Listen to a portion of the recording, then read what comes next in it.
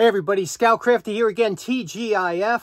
Thank God it's Friday, made it through another week. And yes, tomorrow is Jacktown. Now it's funny, we've had such great weather here for the past 10 or 15 days. It's been beautiful, high pressure front.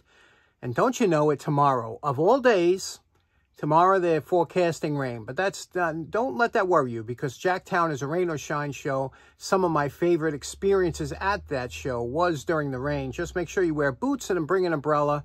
Dress for the dress a little bit warmer, and you're golden. We're gonna have a great time. We'll be there at the gazebo, 10 o'clock. Hope you can make it. We got a couple things to do today. Today I wanted to build something from scratch, something I've had in my mind for a long time ago. Basically, I want to make a kilowatt meter, kind of. So let's get right to that. I think it'll be a lot of fun. Let's see what we can do. Okay, you remember over the last month, we used this PVC fence post to make a couple projects. One of them was this dim bulb indicator or tester. One was this toolbox. And today I wanted to make basically something I already have. I have this kilowatt, and what this does, this measures wattage and amperage and other things like that. Very economical. You can pick one of these up for $20 or so. They have all different types. Excellent to have. I'll go into why this is so important to have in a little while, but I wanted to make one out of some extra fence posts that I have, using some of these gauges, these panel meters that I have. I just felt like doing it. So what do you say we put something together that is good to have down the shop, and maybe you might want to make one for yourself. I have a bunch of spares, but this one here was kind of a short piece that I said would make a nice little test box, and I figured I would like to have maybe a bulb, an outlet on top, because I could use it as a bulb tester, a switch, the two gauges, an indicator, and of course the outlet coming out here. And there's a couple uses for this thing, but first thing we want to do is and maybe I'll do something different. Maybe I'll scallop the edges a little bit so it looks a little bit different. I'll see how that goes. But first thing I wanted to do is you see how this is kind of messed up and scuffed up and whatnot. This here, you ever see these the sticky ones they use on this outdoor fence post is the hardest to get off. Because it's plastic, you can't use a razor blade. Let me show you the best stuff I found for getting sticky residue off. Now, the best stuff I have found is Roncinol lighter fluid. This is great stuff. Oh, look. Also excellent for removing grease, oil, and tar and labels. And it really is. It's not for the chemical that's, but you soak it in, just let it saturate for a second. Okay, there's an oil in here too, so you can use it for, some people used to use that for oiling, you know, small mechanisms in a pinch. And then take one of your, if you have, these are great, these plastic razor blades, and just let that soak in. But you can see what happens. It dissolves the glue, and I'm telling you, I've used a lot of different products. People say WD-40 and whatnot. Nothing works as good as Roncinol lighter fluid for removing this sticky residue. So give it a try. Okay, now you have to just gather some parts together, and what we have is a NOS porcelain surface mount lamp holder. We have a couple of these gauges. I like these old style analog gauges. You see here's the amperage, the other one's voltage. We have an indicator light to know that you have power onto the unit. A couple switch plates, new old stock Leviton. I love this old electric stuff, but nice new old stock Leviton outlet. Nice switch to go with it, 15 amp. And a cord off of an old air conditioning, so we're good to go. Now we just got to cut off the ends, make the ends, remember how we did that with the bandsaw, and then put it together.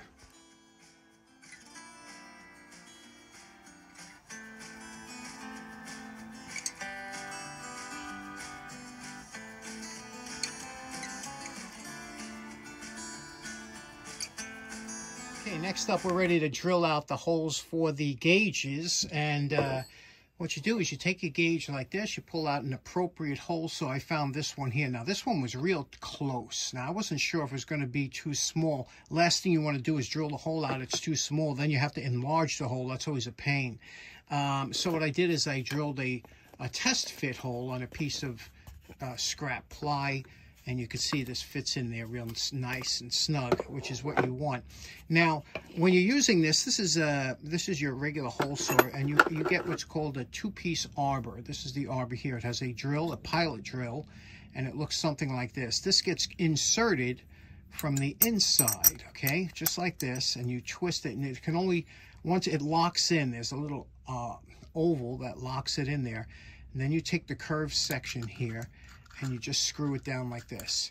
Take a wrench and just give it it don't have to be super tight, but there we go. Now that's ready to saw your hole, make a hole. And the key is that you want to drill pilot holes first, because this might wander a little bit, so make sure you got your pilot holes where you want, and then I'll show you what it looks like on the drill press. Okay, we have our table locked down, we have the pilot hole made, and we only have about a ½ inch above it, so you know we don't have a lot of quill travel, and let the saw do the work.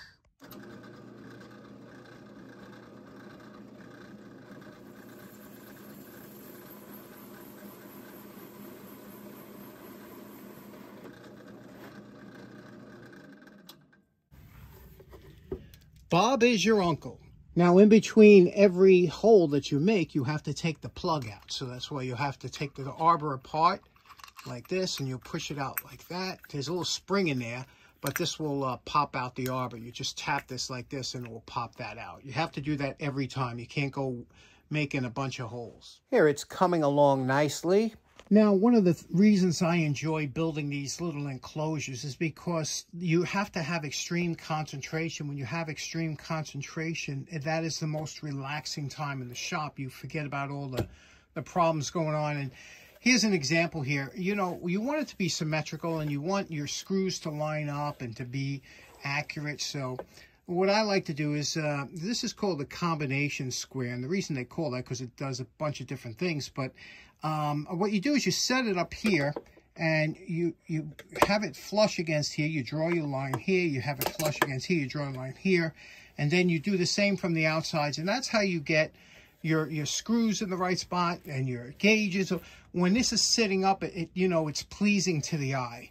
So that's an important thing. These things really do come in handy. And, you know, this one's got a level in it, which means it's most likely you'll knock this off the bench and drop it. Whenever there's a level in something, it's like a magnet to the floor. Okay, everything's coming along nicely. Next up, we have one more hole to make, and that's back here for the power cord to go in to power this unit up. Now, I decided to use this cord here. It's a heavy-duty cord. It's now, I want to put a grommet. A grommet is a interface between the cabinet that you're using, which is this, and the cord. You just don't want to drill a hole and have the cord hanging out there. It looks, now you can make your own interface kind of between. You can use a piece of rubber hose or something else kind of as a strain relief, so it's not rubbing against the edge of the cabinet. But a grommet's very professional, and this is what it looks like. You buy them in kits. The best way is to buy like an accessory, a bunch of them, and they do come in handy for a lot of other things, but this one here will fit. But you got to make sure when you're using the grommet that this diameter, the thickness, is the same thickness as your cabinet. You know what I mean? So it fits in there nicely like that. So we have a good match. Now, when you drill a hole, what you have to do is you have to take your calipers of some sort and get this diameter. You see, you don't want to drill that hole size. You want to drill the diameter here, which is 5/8 of an inch. Now, to do that, we're going to use a step drill. And you can see here, this is marked on the inside, 5/8 of an inch. And you can also check it here. See, that's what we want. So what we're going to do is we're going to take a magic marker and put it around the ring above. Because when this is spinning, you can't see that.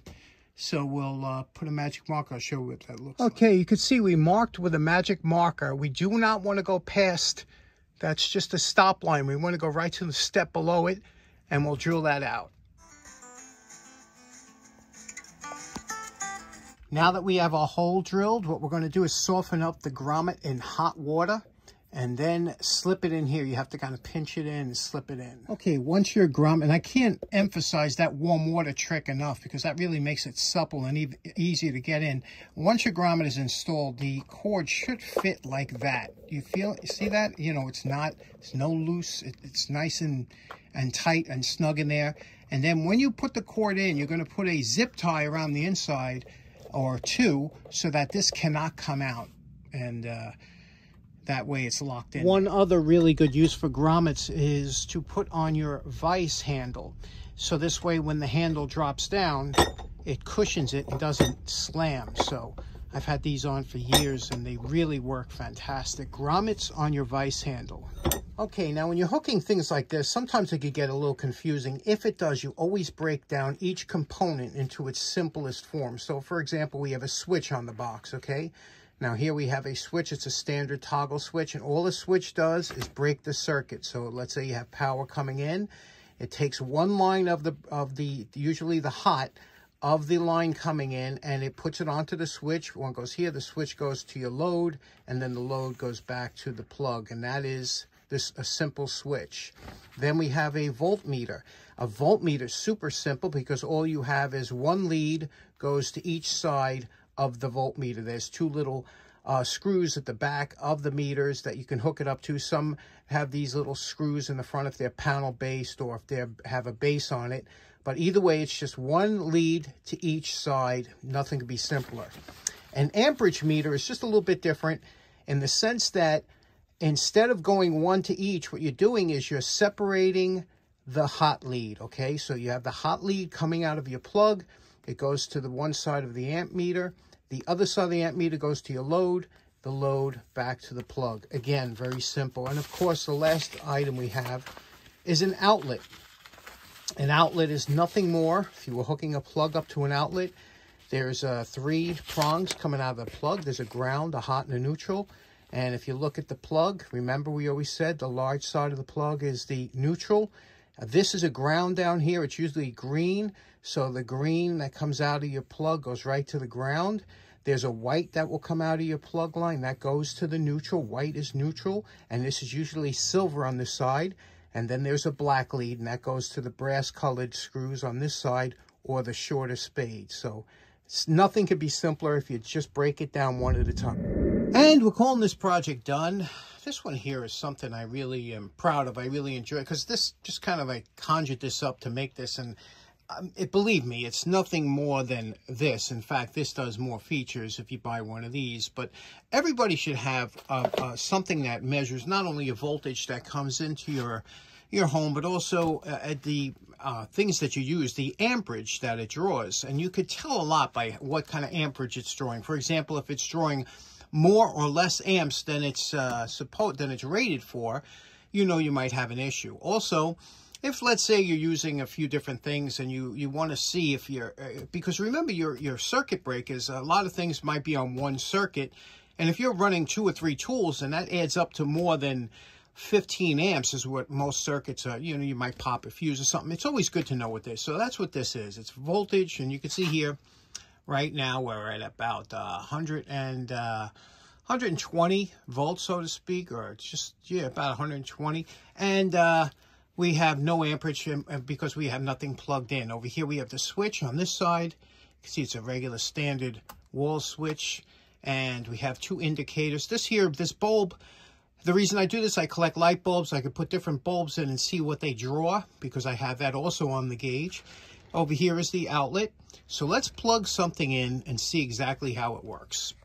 Okay, here you can see we're going to plug in just a bulb just to show you. Watch the amperage meter as we put the bulb in here, and you will see that it draws less than an amp, and that's showing rightly so on the gauge. Now let's plug in, let's put a higher voltage, higher wattage bulb on here. This one's about 3 times, so it should register on the meter a little bit more. Okay, let's try this one out. This is 3 times the power. This is 300 watts. That's 100 watts. This should draw just under 3 amps. Let's see what we got. And yes, there we go. See, it's and it gets very hot very quickly. Okay, here we have a Milwaukee drill, and you can see here, this one's rated, if you could see that, it's rated for 5.5 amps, okay? You could see that? Now, what I'm going to do is I'm going to free spin it, which means I'm not, there's no load on it, so it's not going to use that kind of amperage. Take a good look at the amp gauge, and you should see it shouldn't run anywhere near the 5.5 amps when there's no load.